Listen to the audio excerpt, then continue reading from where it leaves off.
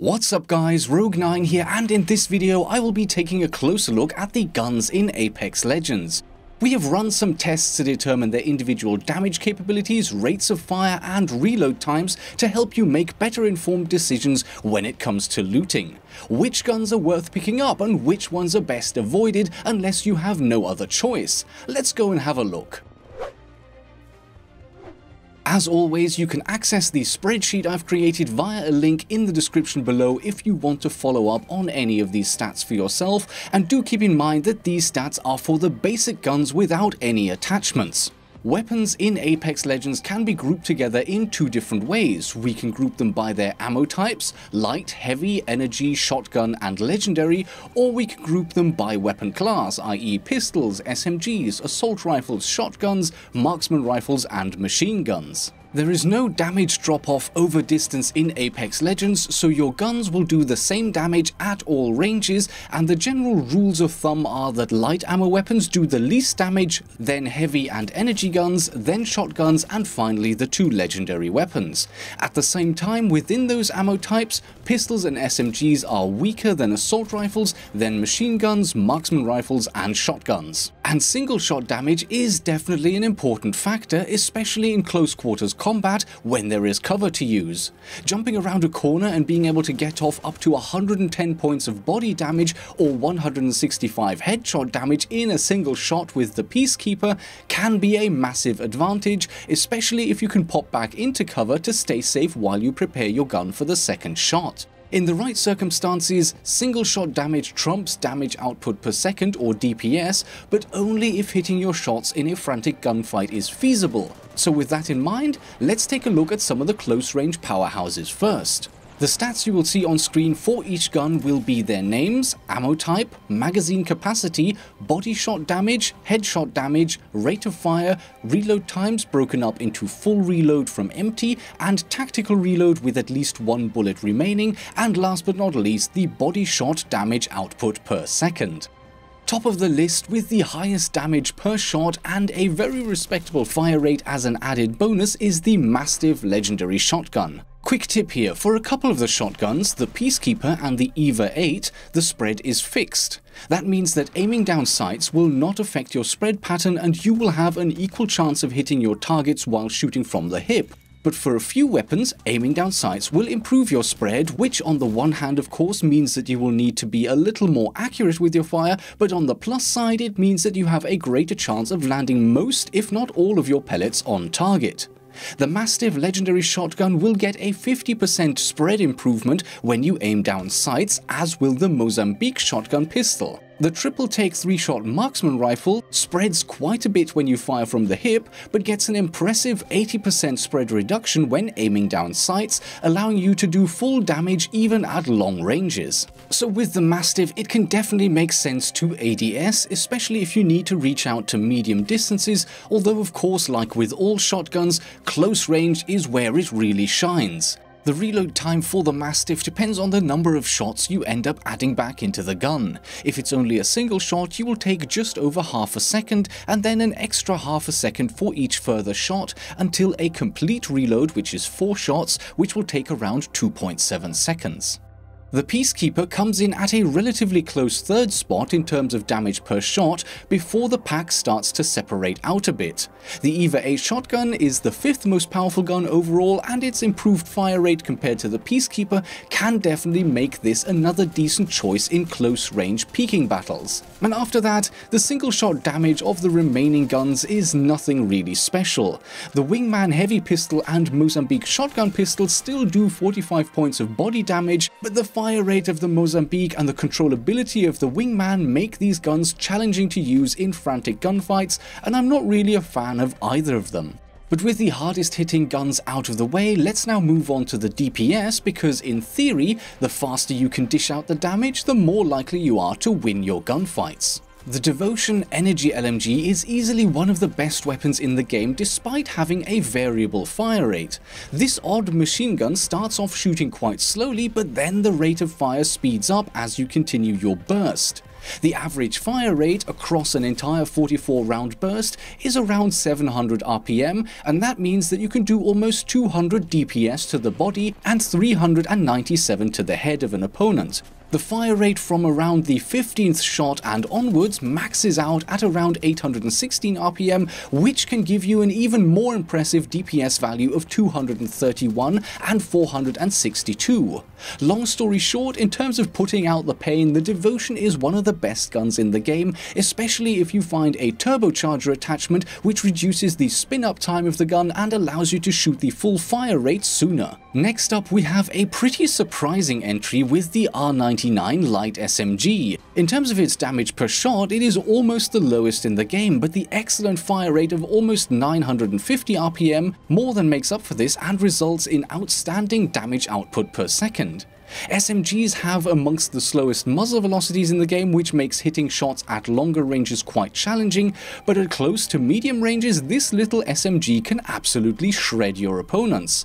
A capacity of only 18 shots and the 1.5 headshot multiplier are weaknesses of the gun, but all in all, it's not a bad choice to run with. The Mastiff's fire rate might not be in any way comparable to some of the full auto weapons, but combined with its power, it still results in one of the highest DPS values you can achieve with any gun in the game.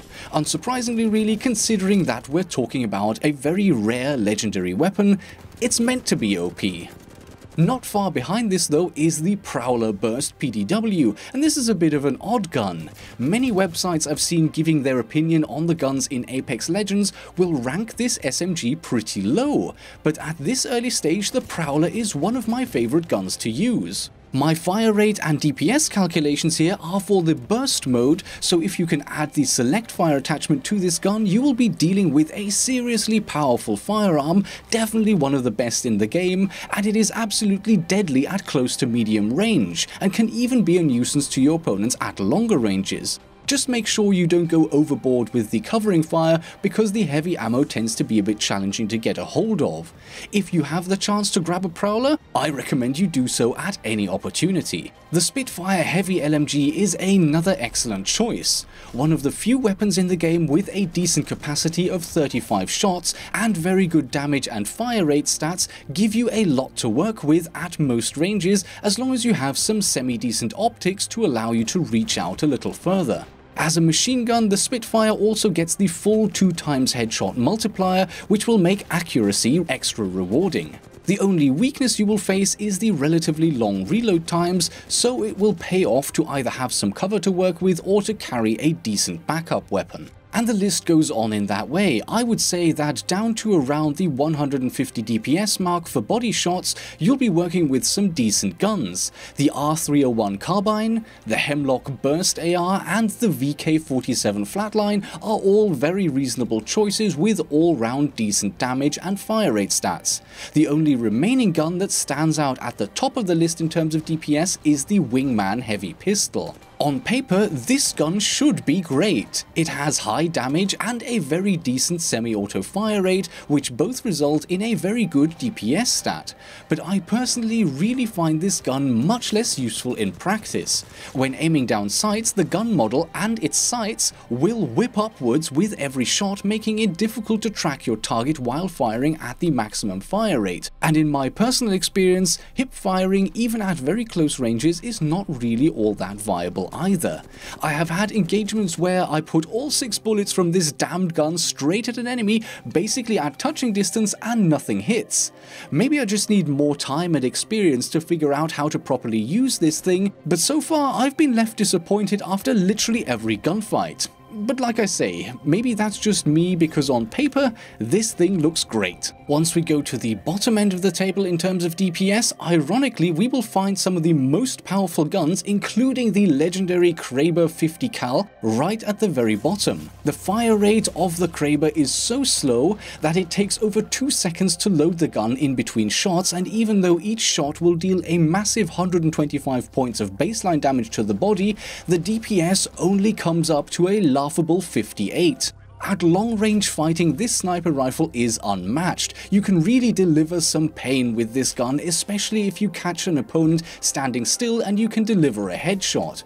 But in close ranged frantic gunfights, you either need a serious dose of luck in terms of delivering a headshot on the move, or god tier skill because every shot will count. Slightly better in terms of DPS, but even harder to use at close ranges in my opinion is the Longbow Heavy DMR.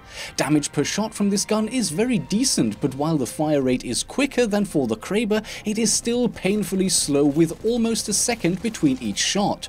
Once again, this gun is a dedicated long-range weapon, and as long as you keep your distance, this rifle can be an excellent tool for you. But if you end up fighting up close and personal, you better bring a reliable backup gun because this one won't be of much use to you. And finally, to round out this list of great guns that end up with low DPS, we also have the Peacekeeper towards the bottom of our list. This doesn't mean that it's a bad gun, you just need to make sure that you land your shots and you have cover to work with. The triple take energy marksman rifle is a little higher up the table when we sort by DPS, and it is a very good choice at longer ranges, but just like with all the other marksman rifles, the short range utility is limited.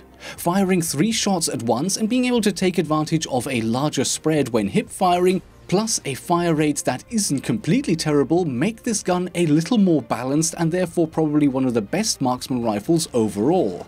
It does more damage than the longbow for each shot as long as all 3 bullets hit, and it has a higher rate of fire and faster reload. As unimpressive as its DPS stat may be, the triple take is a great long-range weapon that isn't completely useless at closer ranges. With that, we've now discussed almost all of the guns in turn, with only a few mediocre and less desirable specimens remaining.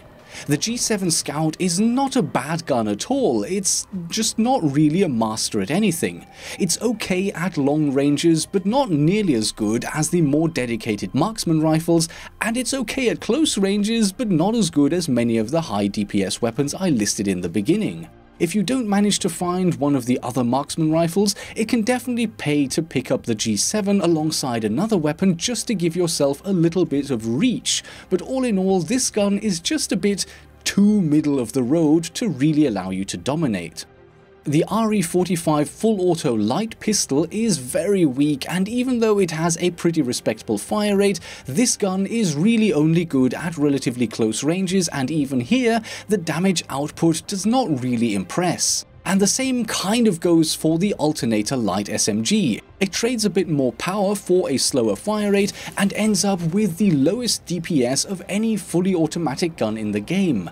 During the early parts of the round when any gun will do, these choices are better than nothing, but I would definitely recommend trading up to a different light ammo gun or even a different gun altogether at the earliest opportunity. And last, and in my opinion also least, we have the Mozambique shotgun pistol and the P2020 light semi-auto pistol. These weapons really are 2 of the bottom tier guns in the game and should only really be used during the early stages of a match when you need just any gun to be able to defend yourself with. Once you've survived the initial drop and the early engagements, you need to switch to more useful guns as soon as possible. The P2020 does not convince at all with a small magazine, low damage, low muzzle velocity and a mediocre fire rate. This gun really has almost nothing going for it except for a very quick reload time for both full and tactical reloads. The Mozambique may have a bit more power for each shot, but you only have 3 to go with, plus the fire rate and reload times are pretty abysmal. Yeah, the only way in which you're winning a gunfight against a competent player with the Mozambique is if your opponent has no gun at all. So there you have it, each and every gun discussed. To summarize, obviously the 2 legendary guns are great in their individual roles and you should use them whenever you can, but apart from them, the Devotion Energy LMG is definitely one of my overall favorites. For heavy ammo, the Prowler or Spitfire are definitely top contenders, although the Hemlock and Flatline are very good options as well. Light ammo guns are all in all the most common but also the weakest weapons available, but in terms of DPS, the R99 or even the R301 carbine can definitely hold their own at close to medium ranges. The marksman rifles are worth picking up for some long-range capability with the Kraber at the top, followed by the triple take, the longbow, and then the G7 as an all-rounder. At close range, the Peacekeeper is absolutely devastating, but the EVA 8 is also okay. What are your favorite guns in the game so far? Let me know in the comments section below. And with that, as always, thank you for watching, I hope you enjoyed the video, and I will see you in the next episode. I'd be better off all alone.